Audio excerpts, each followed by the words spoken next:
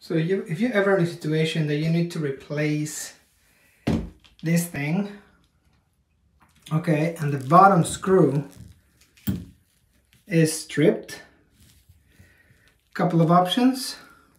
I tried the first one, watching other YouTube videos, is drill it. Start with a small drill and then move up to a larger one. Okay, that didn't work. So you can see I came all the way through, so they should have gotten it loose and still didn't work. Okay, I didn't want to keep pulling because I was going to mess up the valve. I didn't want to mess up the valve.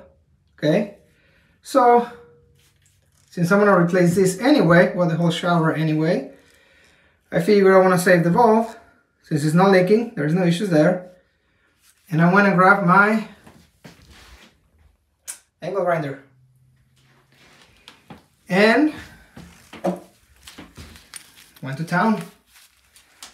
And that was literally the only way to remove this thing. The reason why I'm wearing gloves is because this is super hot right now. So there you go.